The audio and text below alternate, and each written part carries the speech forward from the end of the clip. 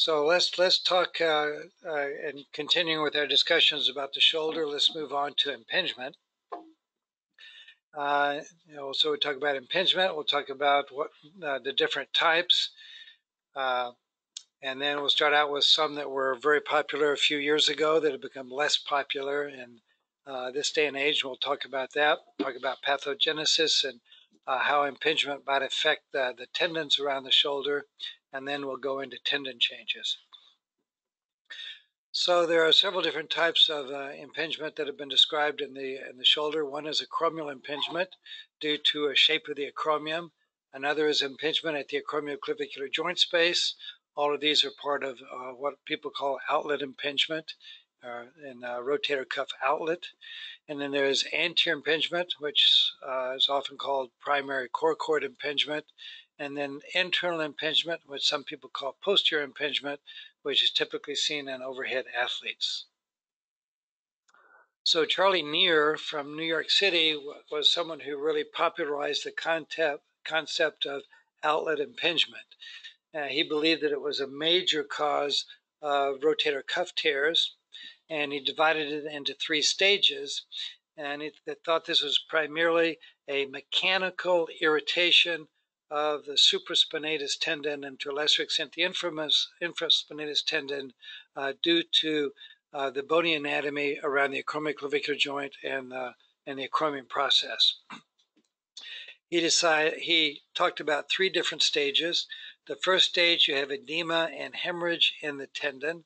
The second stage is more chronic and you develop fibrosis and tendinitis. And the third stage, where you get large bone spurs and frank tendon rupture. But the concept was this was all primarily a disease of the shape, really, of the acromion and AC joints. That's not really considered the primary pathology here anymore, but we'll talk about that. The reason it's important to go through a lot of the history is one is, as you know, whatever we decide is the right thing now is going to be considered the wrong thing in 5 or 10 years. It's not uncommon to go back and say that the previous thing was actually right. We just didn't quite understand it properly. And the other thing is when you go out into practice, you'll be working with a lot of clinicians who believe different pathophysiologic mechanisms of the shoulder, and a lot of them will believe some of the historical things that other people don't believe. And it's not that anyone is right or wrong, but you have to be, as radiologists, aware of some of the historical concepts of pathophysiology in order to give the referring physicians exactly what they need, considering their own place where they believe, where their understanding of pathophysiology is located. So let's talk about anterior acromial impingement. John, do you want to comment about anything I just said? Well, there have been many changes and additions and subtractions in regards to the shoulder, as well as other joints over the years. And some things that we have forgotten are back now. And it's interesting how medicine works. Something is popular today, and then 10 years from now, it's no longer popular and people forget it. The same thing with impingement. And then people relearn it. Near was very popular for a while, and not at UCLA, I don't think it was, but that was about the time I was at UCLA, and we were not too excited about some of the things he was telling us. Okay, well, so anterior acromial impingement, it can be caused by a type 3 acromion. It can be caused by anterior sloping of the acromion, lateral downsloping, inferior placement of the acromion with respect to the distal clavicle, and disease of the distal musculotendinous junction. I think that, John, I think that that concept has been around for many, many years and has never been retracted. The anterior acromial impingement. That's correct. Yeah. Okay. And then you can also get disease at the acromioclavicular joint. You're all aware of that due to osteophytes and fibrous hypertrophic callus formation. So talking about the types of acromion, the three types of acromion were classically described in the outlet plain film view, projection radiography, by I believe it was Bigliani and the group in New York City. There's a slight variation of this on MR scan, where I like to use the oblique sagittal images, and it's similar but not identical to the plain film outlet classification. It was believed by Bigliani that type 1 had very low risk for impingement, type 2 had intermediate risk, and type 3 had high risk. What I'll describe here, I believe type 1 and 2 have very little risk for impingement, and the type 3 has an increased risk. So type 1 is a relatively flat acromion in the oblique sagittal plane. You see a very gentle slope here, but this is basically a flat acromion, no anterior osteophyte. Type 2 has a general curve, but stays pretty much equidistant between the humeral head and the acromion. These, I believe, are T1 weighted images. We now like to do our oblique sagittal imaging with non-fat suppressed T2 weighted images. Many people like to fat suppress them, but as we go through different pathologies, I'll explain why we've decided to stop doing the fat suppression now.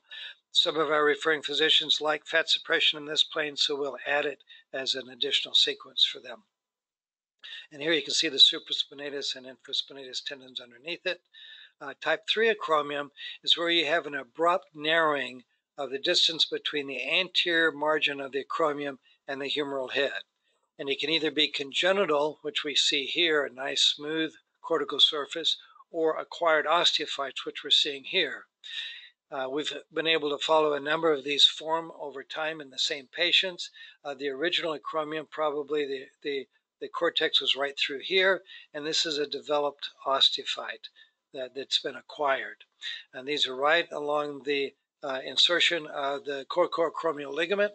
And just like we see osteophytes at the plantar aspect of the calcaneus, which grow along the plantar fascia origin there, the pathophysiology, the development of these is you get partial tears at the ligament or tendon insertion on the bone. The body tries to heal that. Soft tissues don't heal very well. We've talked about this before. Bone loves to heal. So what happens is the bone grows into the tendon or ligament to reattach it and heal it. And recurrent strains and partial tears, healing recurrent strange partial tears over and over again induces the growth of these osteophytes. And you see the same thing around joints where the capsular insertions are. But bone loves to heal, and that's why if you have a bony avulsion of a tendon or a ligament and you reattach that, it often heals very well because bone likes to heal. Bone to bone heals very well. So anyway, that's this anterior acromion, and this narrows the space, often limits the normal anterior excursion of the humeral head, which could then impinge the anterior margin of the supraspinatus tendon here. And this was believed one of the reasons why supraspinatus tendon tears tend to occur in this particular location. So it was believed by Neer that for many patients, the impingement came first and the rotator cuff tears came second. Most people don't believe that's the most common presentation anymore. Okay, and here's you can see another acquired osteophyte, and you can see a lot of tendinosis and abnormal increased signal intensity in that anterior portion of the supraspinatus tendon underneath the osteophyte. The other thing that you can get over time are these irregular osteophytes involving the cortical bone of the inferior surface of the acromion, often with a lot of bony thickening here or eburnation. And this is probably an indication that you have abnormal rubbing of the tissues in through here, and you get a bony reaction here. And this is commonly associated with irregularity of the superior margin of the supraspinatus tendon, and this may be a cause of partial bursal side tears of the supraspinatus tendon. So I generally comment on the irregular acromial osteophytes here, and often you'll get remodeling of the inferior aspect of the acromion process, especially when you have full thickness supraspinatus tendon tears and superior migration of the humeral head, which are all know about, but we'll talk more about it later. And on the T2 weighted image, you can see the abnormal increased signal intensity within the bursal side aspect of the tendon, and you can see that abnormal tendinosis here on the axial T1 weighted images. And generally, basically, this is thought to be a mechanical problem. If you take a saw and you take off the teeth, you can saw all day long and you're not going to go through that piece of wood. But if you put sharp teeth on it, then you can saw right through a big piece of wood. So this is kind of like putting teeth on the saw, where the acromion process is the saw. Here's just another example. Here we have a little bit of lateral downsloping. The next cut over would actually show the bone a little bit better, but this cut actually shows the increased signal intensity along the superior margin of the supraspinatus tendon. The tendinosis most likely caused, at least in part, by irritation and rubbing of the superior surface by a laterally downsloping acromion process. And here we can see, though the tendon was intact in this patient, we see a lot of fluid. And if you window it properly, you can see some synovial thickening, where it's believed that this process not only can produce tendinosis of the superior surface of the supraspinatus tendon, but irritate the bursa itself, producing a bursitis, subacromial subdeltoid bursitis. And that used to be a very common diagnosis for shoulder pain back when this was considered one of the major pathogenic mechanisms of pathology in the shoulder. Again, I think this does happen, but it's not the primary mechanism, or it's not the most common mechanism of injury to it's no longer believed that it's the most common mechanism of injury to the rotator cuff anymore. And here we can see that irregularity of the anterior superior margin of the supraspinatus tendon due to the outlet impingement from a laterally downsloping acromion. Here's just another example. We can see increased signal intensity along the superior margin of the supraspinatus. This marked irregularity of both the morphology and the signal intensity within the inferior acromion, with a moderate degree of lateral downsloping of the acromion. And again, here we can see fluid in the subacromial subdeltoid bursa, but the supraspinatus tendon is intact. So this is probably another primary bursitis from impingement process. And here's another example, and here you can see the bursitis, which is lower in signal intensity on the T2, but bright on the PD fat set. So that's typical subacromial bursitis from a laterally downsloping acromion. And here's just more bursitis. This is an arthrogram, and you can see that there is not a rotator cuff tear. You don't see a communication of a defect through the rotator cuff into the subacromial subdeltoid bursa, but on the PD fat sat images, you can see a lot of fluid and a lot of synovial thickening. Here we don't have much of a laterally downsloping acromion, but this is another example of subacromial subdeltoid bursitis. And here's just the axial images.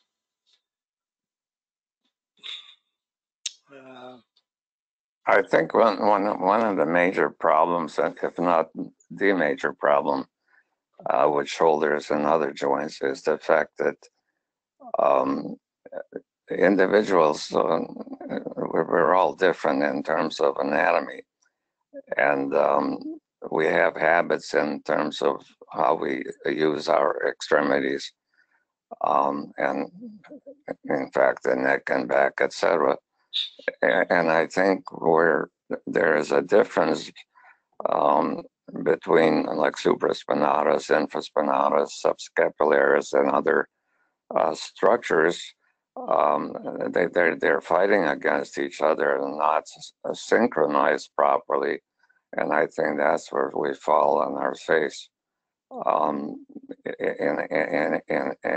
our anatomy.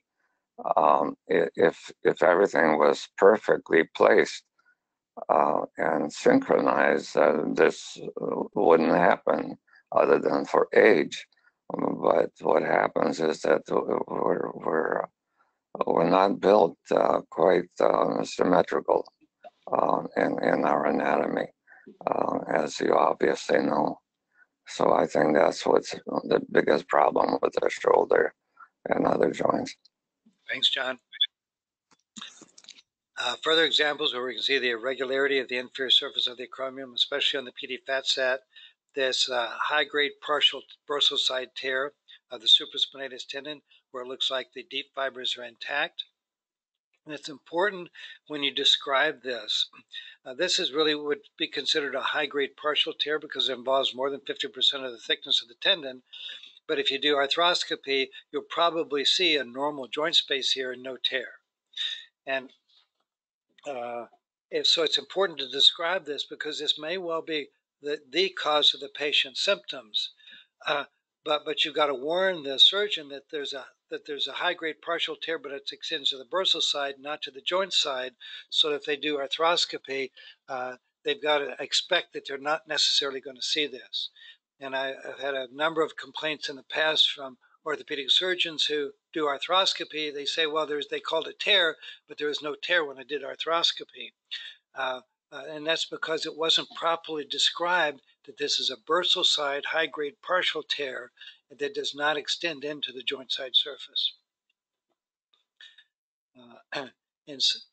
John, wouldn't you say that the foot plate is pretty bare there? Yes, yeah, there's a bit. Except for the medial. And so if you did arthroscopic surgery, you would see that things are intact medially. Yes. But you would see the tear on the outside in the bursal side. Yeah, but then you'd have to stick the scope into the bursa, which people don't do routinely. Yeah, I understand. But in this case, you would have to. Right. And that's why it's important to describe this properly in the MR report. Yeah. Otherwise, the surgeon would miss the boat. Yeah. And then here we can see all this synovial thickening and fluid within the subacromial subdeltoid bursa due, in this case, to the high-grade partial tear with subacromial bursitis. And here's another example where we can see some eburnation and inferior osteophyte on the acromion process and a focal near full thickness, maybe full thickness, but probably near full thickness bursal side tear in this particular patient as well. So people have been looking at, here's one question, does subacromial bony anatomy correlate with risk factor for rotator cuff tears?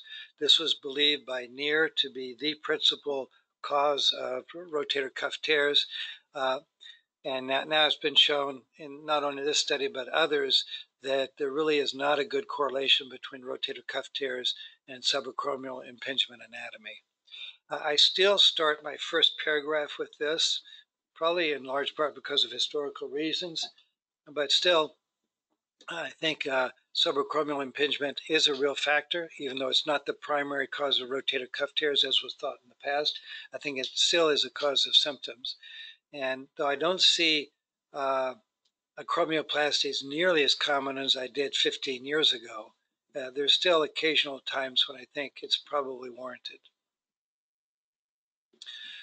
The next thing is lateral downsloping.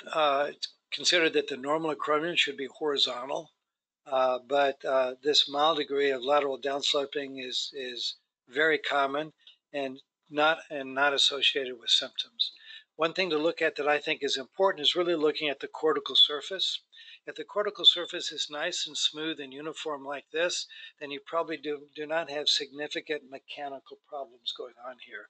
So it's unlikely that this is going to be a cause of symptoms.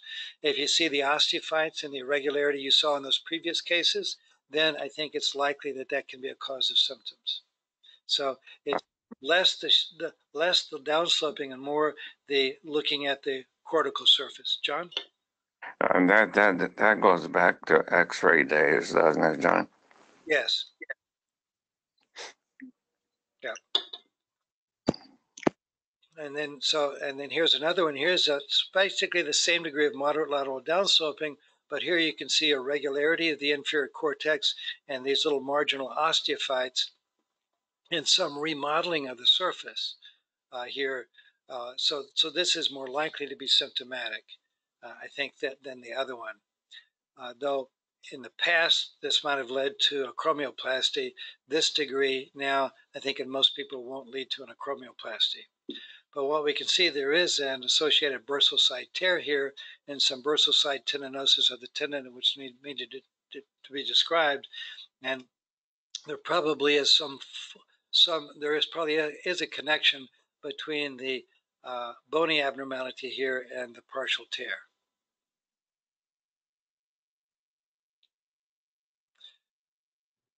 Okay. One thing I forgot to mention. Near, I think, wrote his article on acromioplasty before MRI and before arthroscopy was it came out invented. Came out in 1983. Yeah, something like that. Yeah. So I think arthroscopy was already available, but not MR. I don't think. Yeah, and it wasn't widespread in the kind of use that it was a year or two later. Yeah. Okay.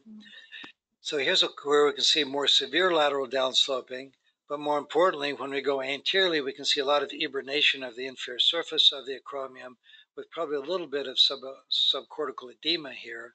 The rotator cuff tendon looks like it's in pretty good shape here. On the sagittal images, we can see this hypertrophic bone formation. The normal cortex probably went right along here, and this is all new bone formation from irritation of the bone, probably mechanically. And we can see the bursitis and some irregularity of the superior surface of the supraspinatus tendon. So another lateral downsloping with some subacromial subdeltoid bursitis due to impingement. Now, another thing which can produce impingement is an osteochromiale. Again, you're all familiar with these. These can become unstable and lead to impingement in the rotator cuff outlet. Now, just remember that the normal physis here doesn't close till in the early 20s. So don't overcall osteochromiale in younger patients. And I won't go through this. There are different sizes of osteochromiale due to the location of the lack of full fusion of the physis. Now, another thing which you'll see not uncommonly is the fact that the acromion process, instead of articulating with the lateral aspect of the clavicle, actually articulates with the undersurface of the clavicle. So, which we can see here. So I just like to call this inferior placement. I don't know. There's not a whole lot of literature on this, but there are three different descriptions of that. I don't know why there are three. There could be 10, because there's each AC joint is quite different from any other. So it depends on how the technique was used in terms of X-ray and or MR, and you can get different type of this placement of the AC joint, but it definitely affects the rotator cuff. Yeah. So what I see is I just describe it as inferior placement. I don't go through the exact measurements of how much it's inferior displaced. As opposed to the inferior displacement you see in an acute injury or an AC separation, which we'll talk about separately. But here you can see just the normal attachment here of the acromion on the underside of the distal clavicle. I just described this in the body of the report. And then otherwise, you look at the cortex of the acromion like you would in any other situation, and here it looks pretty normal. I think John may be right. This may affect the rotator cuff outlet and be a source of impingement, but I don't think it has anywhere near the association that a type 3 acromion would have. I just comment on it. Here we can see that there's some superior. I think the only time it's important is when you're doing a procedure where acromioplasty or AC joint Right, something, right? Yeah. Now, here's another. Now, this is another cause of outlet impingement, which can be very symptomatic, and it's congenital. And here, what we see is here's the muscle and tendon. Now, normally the muscular tendinous junction should be right at the 12 o'clock position on the humeral head. And here we can see the muscles extending far beyond that, really over to here. And therefore, instead of the distance between the humeral head and the acromion being the thickness of the tendon, it's the thickness of the tendon plus a lot of muscle. And in this case, we also see a lot of injury to that distal muscle in this case. And this is having a distal musculotendinous junction. We'll see a lot of other areas in the body where this can be a congenital variation.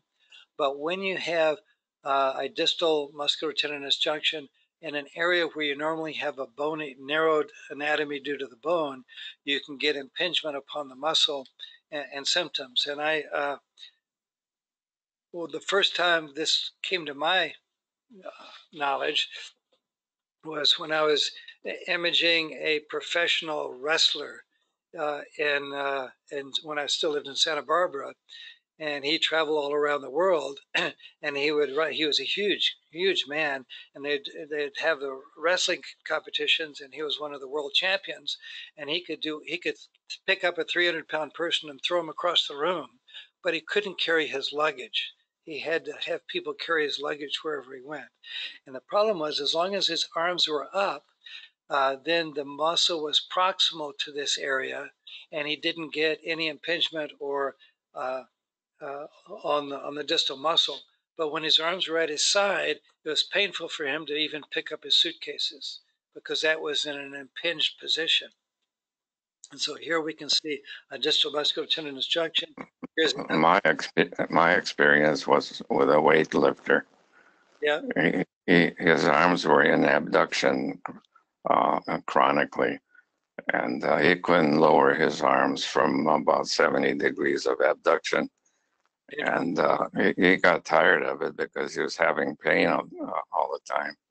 Yeah. And so we operated on him. It was actually my partner's patient, so he did the surgery, and we just released everything. And there was a lot of tissue that were released. I was a little worried about it. He turned out okay, probably because he couldn't lift anymore. Okay. So here again, you can see that musculotendinous junction is very distal here. So another case where I just comment that there's a distal musculotendinous junction with muscle extending into the rotator cuff interval, or I mean the rotator cuff outlet. So the treatment for these, if you have a type 3 acromion, it's really an acromioplasty. And here is an example where you can see that osteophyte, and you just remove the osteophyte, which often also releases the coracoacromial ligament here. And this is a procedure that I still see it occasionally now acutely, but I mostly see it in older people who had it done 15 to 20 years ago. But and here before and here's after acromioplasty.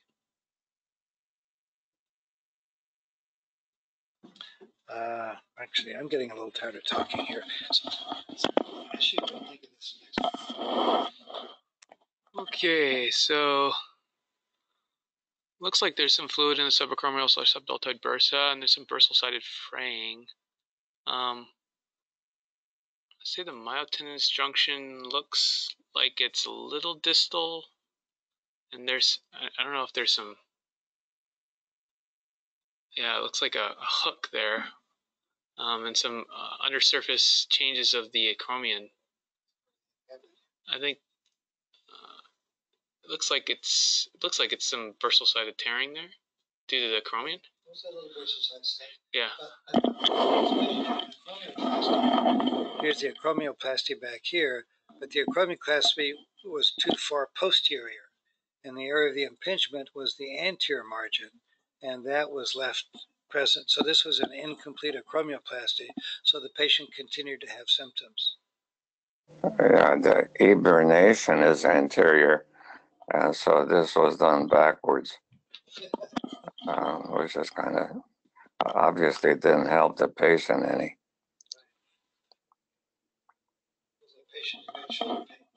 Okay. So is this also status post acromioplasty? Looks maybe because chromium looks diminutive, although maybe there's a little piece of fragment right lateral to that, but there's also pretty significant undersurface spraying of the distal clavicle, which maybe they should have distal spurring of the undersurface spraying. What do you think about how much of an acromion this patient has? It's diminutive. It looks to me like there's very little left. Yeah, of the acromion. That's not very good, is it? So it's after acromioplasty, but they did not take out the. I'd like to see a few more cuts on this, but we don't have them, I don't think. Yeah, I think what John is. This is too much of that chromium removed. If I read this right.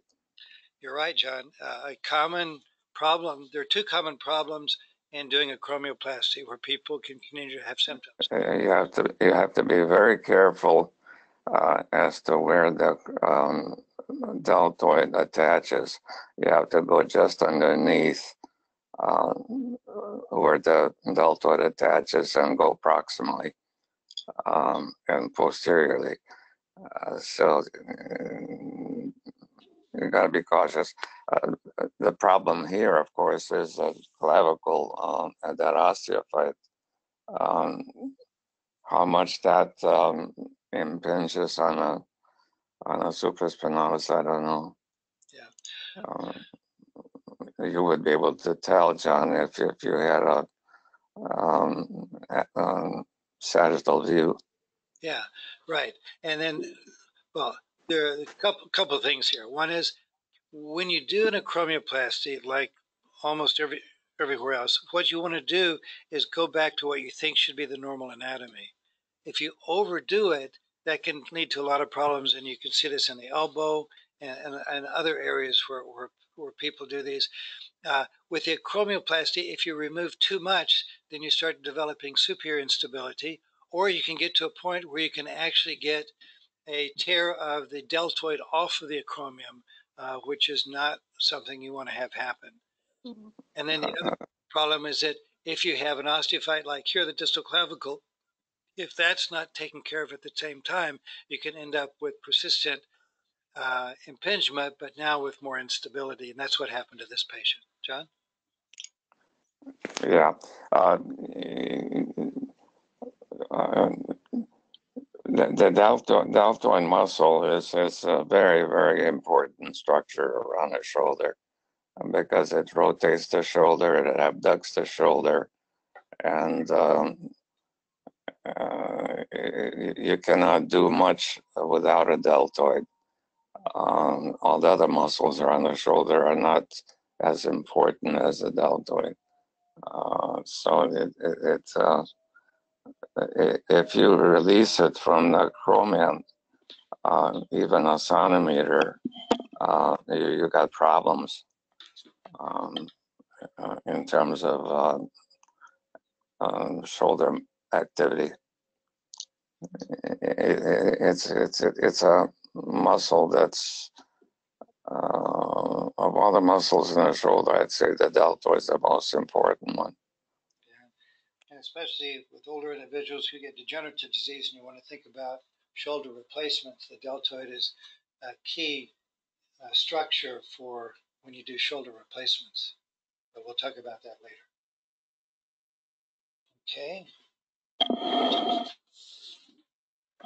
Right, so he has posterior shoulder pain and acromioplasty 4 years ago. So there is a prominent osteophyte there along the inferior acromion. It looks like he may have developed recurrent osteophytes. The native acromion, the cortex probably went. Is that an osteophyte, John? I think so, John. And that looks like a type 3 acromion But I think without an osteophyte anteriorly. I believe that the native cortex would have gone right through here, and that what we see here, this is all an acquired osteophyte. That's osteophyte. I think so. Yeah, I can't be sure. You're the radiologist, John. Okay, and then here we can see some downsloping of the acromion. The thing here, the patient had an acromioplasty, but this large osteophyte really wasn't removed at that particular time. And then see a lot of irregularity where they did do it. Oh, I see. Okay. And they can come back too, I believe. They can come back. And then here is another, here again, the native acromion cortex would probably be right about through here. Here's the patient who had an acromioplasty. They removed this. Notice that the coracoacromial ligament, which comes through here, is now released. You don't see it anymore. And that's the post-acromioplasty images. We don't remove that anymore routinely, Yeah. unless it's really thick and fibrotic. It's left alone now. It used to be near recommended that you excise each one of them every time you did that acromioplasty, but that went by the wayside. Yeah. And there was a time when people liked to get rid of the coracoacromial ligament, and now it was believed that that led to abnormal anterior instability. So again, as John was saying, they like to leave that structure intact now, if you can. Okay. All right, Ashley, what do you think of this case? This was a little old lady who had trouble carrying her groceries.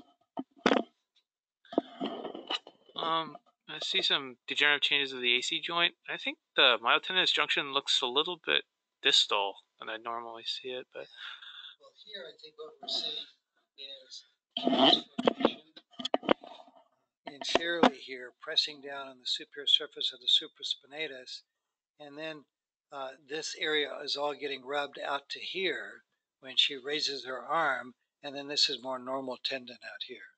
So I think this is all tendinosis due to AC joint callus formation in this particular patient. So this would be AC joint impingement.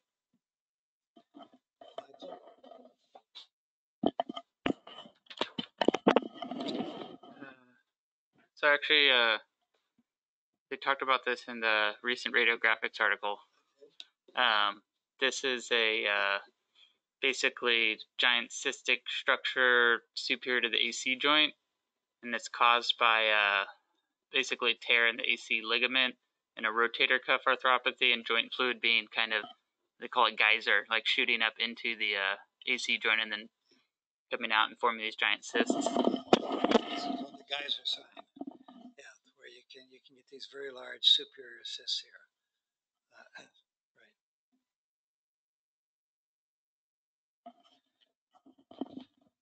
Okay, and so here are fat super. This is arthrogram. This is a PD fat set on the left, a T1 fat set on the right, and you kind of look at there's a little bit of degenerative disease here.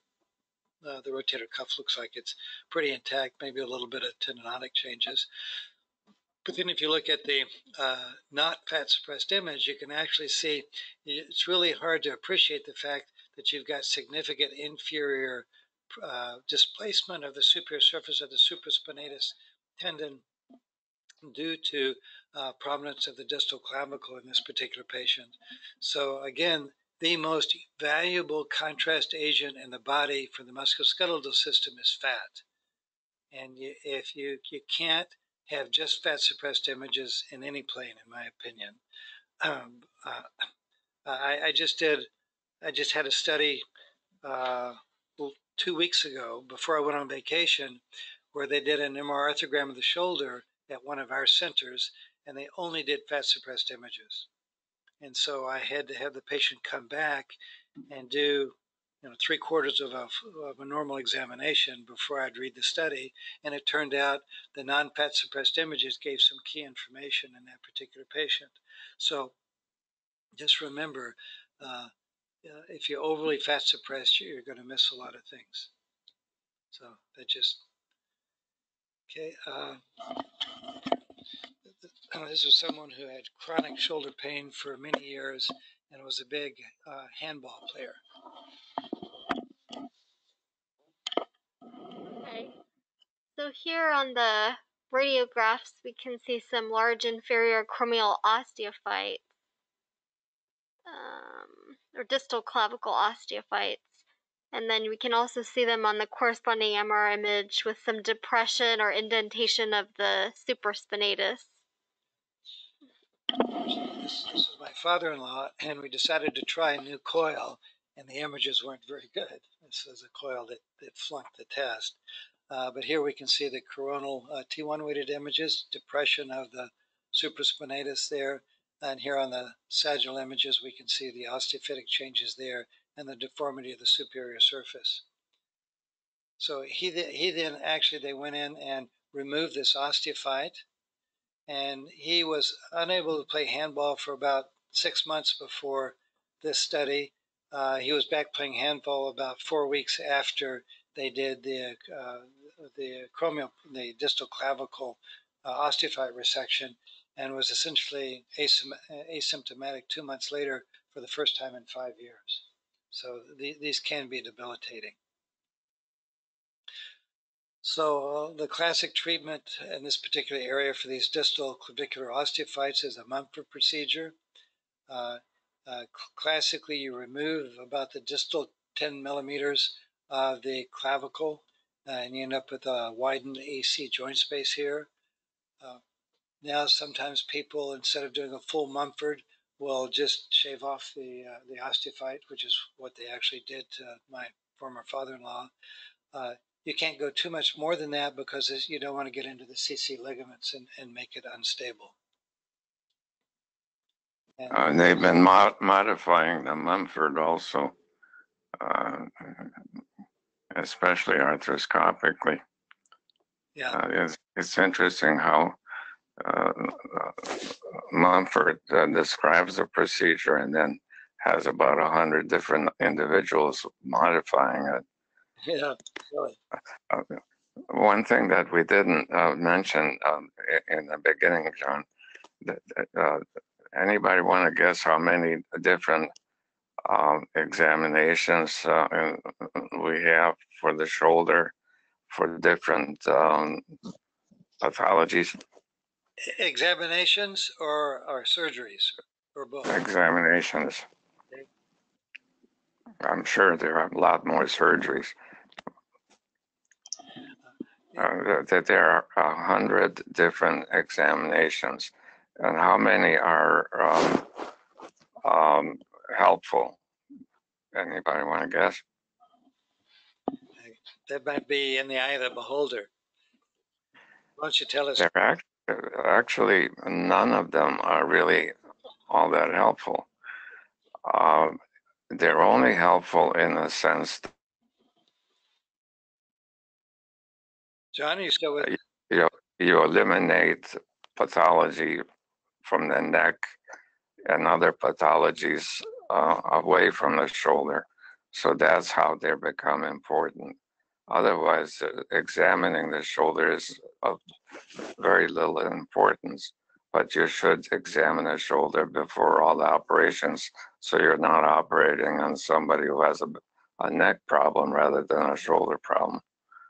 It was rather interesting reading recently for me. For someone who's such a staunch advocate in doing the physical examination, I'm surprised to hear that coming from your lips. I read it from the so-called Bible of orthopedics, John. Right. I don't have to agree with it, but that did make a little sense to me. Okay. You know, you have 100 different examinations, and none of them are helpful, even if you put them all together. So But the importance is that you eliminate other pathologies from other parts of the body. Good. Thanks, John. That's very interesting. Actually, It was interesting to me too. wow. So I lied to you a minute ago. This was actually my ex-father-in-law, and he actually had a Mumford procedure. So you can see on the plain films the surgical removal of the distal clavicle here and the loss of the distal clavicle on the MR scan, but notice you no longer have impingement upon the supraspinatus. You know what's interesting, John? That's the modern technology that's described. It's an oblique cut of the clavicle. You notice it's oblique rather than Yes. 90 degrees.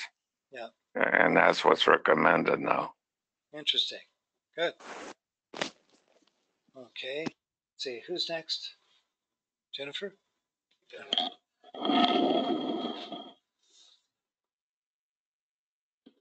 Oh, goodness. So this looks like there's inferior displacement of the humeral head with respect to the glenoid, and there's some large enthesophytes along the greater tuberosity, which I think this could be chronic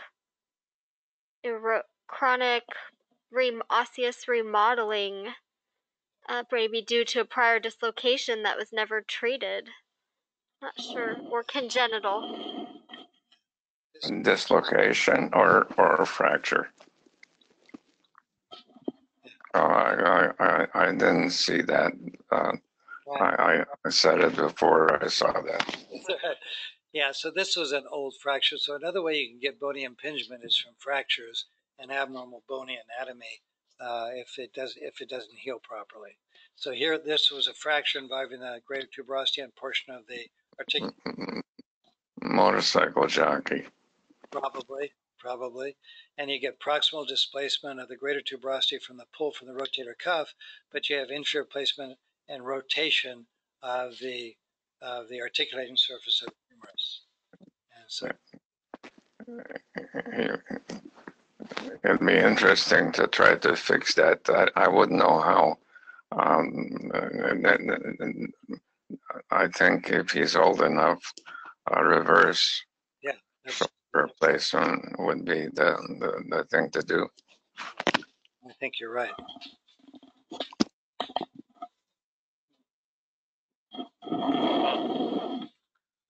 Okay, so looking at the distal chromion, there's the proximal chromion looks like there's a very prominent osteophyte and a lot of soft tissue there surrounding that acromial surface. Bursa, yeah, some bursitis there, and then there's a large osteophyte extending off the superior humeral head. I think that's an osteophyte. It looks like it is, yeah.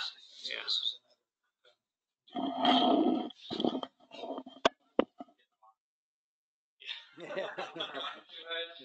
Yeah. There you go. Could that be calcium that's turned to bone? You mean in through here? Yes. Yeah, it was mature bone on that plain film. Because it's pointing in the wrong direction for a fracture. Yeah. Or an osteophyte. Yeah, this was weird, but this was post-traumatic. This patient was involved in trauma prior fracture. Looks like a fracture of the greater tuberosity. Yeah. So then there's anterior impingement, and this occurs when the coracoid process and the anterior aspect of the humeral head come in too close proximity, which we can see here. And a treatment for this would be a resection of a portion of the coracoid process.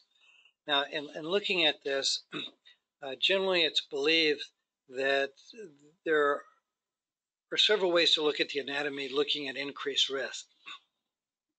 And generally, if you have a high riding coracoid process like we see here and here, that's supposed to place the patient at very low risk for anterior impingement.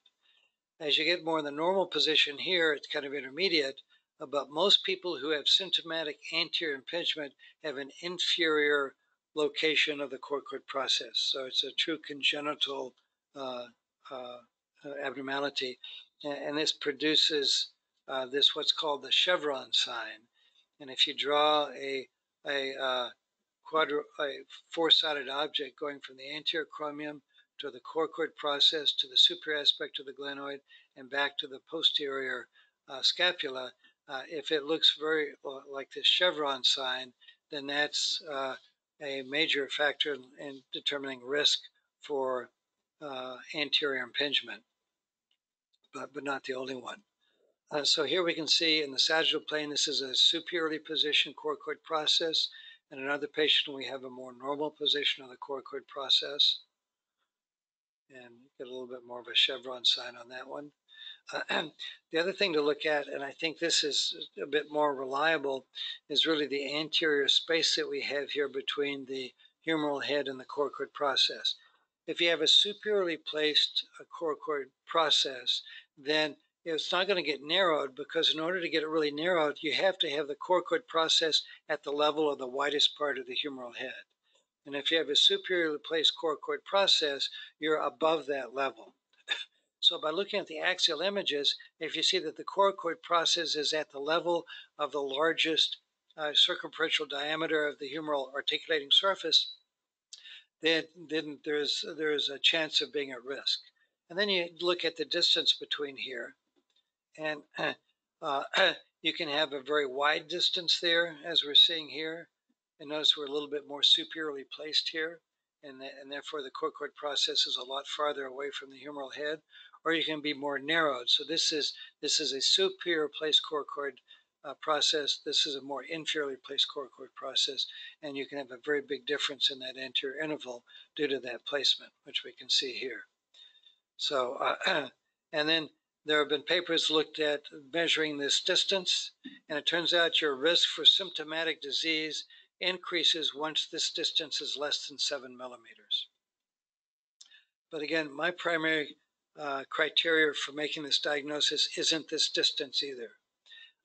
And this distance can be narrowed by a lot of factors. One is if you have a rotator cuff tear and you have a kind of a higher coracoid process, but you have a rotator cuff tear and a little bit of superior migration of the humeral head, then you can get narrowing of this particular distance as well.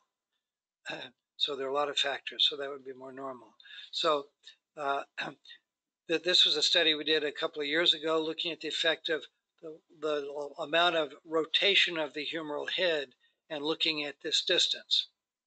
So we imaged patients with internal rotation, neutral, and external rotation of the humerus, and looked at this particular distance and measured it here. This is in neutral position. This is in internal rotation, and we also did it in external rotation. And we can see that there's a significant difference in these measurements based upon how much you internally or externally rotate the shoulder. And therefore, if you're going to use a measurement as your criteria, then you have to make sure that you position the shoulder precisely the same amount of rotation each time. And let me tell you, that's not possible. All of these patients who were scanned here, well, I'm sorry, let me go back a little bit. We also did another study where we actually looked at the degree of rotation in the humerus in people who we scanned. And the techs are all taught that they should be scanned in as externally rotated position as the patient finds comfortable. That's what we like to do, and I'll explain to that when we talk about rotator cuff tears, because that's most important. But it turned out that the degree of rotation was kind of all across the board, and most patients who have symptomatic disease of the shoulder, the more externally rotated, the more painful it is, and the more likely they are they're going to move. So it turns out that a lot of patients who have pathology of the shoulder are going to want the shoulder to be in more internal rotation. So it's very hard to control the degree of internal and external rotation, but it's important for this particular measurements. This was just looking at a control group. And typically we found that there was about, in neutral position, about 11 millimeters that measurement between the humeral head and the coracoid process.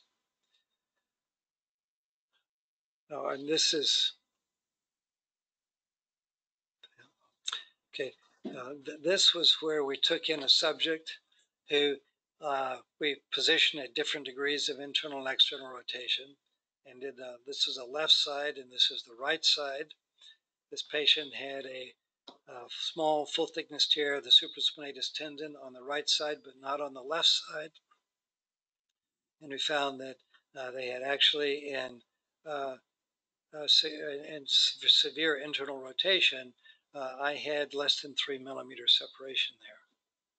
So, but I have no symptoms of internal or of anterior impingement. So this made me a little bit concerned about using just a number to make the diagnosis. So the rotation needs to be taken into account, and as I'll talk about in a minute, what I think is the key thing about making a diagnosis is not so much the distance, though I do mention it if it's less than 7 millimeters, but it's whether or not you have edema within the humeral head adjacent to it. That seems to correlate much better with symptoms and anterior impingement. Yeah, I'll show examples of it. I don't know if we have time today or not. Here's a case of internal rotation. And here's actually the biceps tendon attached to the coracoid process. And you can see with very extreme internal rotation, you can actually have it so that the coracoid process more narrow, gets close actually to the biceps tendon in severe internal rotation. Here, this patient has a partial tear of the subscap, which we can see there. So, and another cut we can see here's the coracoid process, marked narrowing here anteriorly, involving lesser tuberosity. So, and this was down to 5 millimeters. So with really severe internal rotation, and most patients can't get this much internal rotation without symptoms, but you can produce a lot of narrowing there. And this is just different levels. I think this might have been me. No, maybe somebody else. And in the sagittal plane, you can also see the difference. And you can see here also why it's not uncommon with true coracoid impingement that you can also get biceps tendinosis, because with a lot of internal rotation, that can impinge upon the biceps. So what I like to look for is narrowing there, but I also like to look for edema within the lesser tuberosity right across from the coracoid process. To me, that seems to be a better indication of whether this patient can have symptoms from anterior shoulder disease than just the measurement alone. So when I see that, I then comment on it. So here's an example where you can see narrowing of that space. You can see that biceps tendon right between the two, which is why you can get biceps disease with this, and the edema within the subcortical bone, that lesser tuberosity due to the impingement process. And this is probably a combination of disease from the biceps tendon. And as you know, if you have tendon and ligament changes next to a bone, you can get these subchondral cystic changes, as well as mechanical impingement with the coracoid process there. I've almost never seen edema on the coracoid side. The edema is almost always on the humeral side. So so I like to look at the measurements. I like to describe the location of the biceps tendon. But remember, most of the time in these patients, the shoulder is going to be more externally rotated, which takes the biceps away from the coracoid process. But that doesn't mean that at times when they're using the shoulder and they're internally rotated, that it's not going to cause biceps disease. And that's one thing to always remember imaging, is that the anatomy may be different in the position where they use their shoulders than the one that you actually image them in. John? Is this fellow a weightlifter? Looks like it. I don't know, but it surely looks like it. The reason I ask is the pectoralis major would be involved in this by pulling the head of the humerus medially against the coracoid. Yeah. And then pinching all the other structures. Yeah, could be. Yep. And these weightlifters love to have big pecs. Yeah, that's right. So, well, let's stop at this point, and we'll go on to internal. We'll go on to further discussion of internal impingement with GERD, but this is, we need to talk about overhead throwers at this point, which is a much longer discussion. So why don't we stop here, and we'll continue the discussion of internal impingement. Have a good evening of the second day of the fall. Okay. Thanks, John. Take care.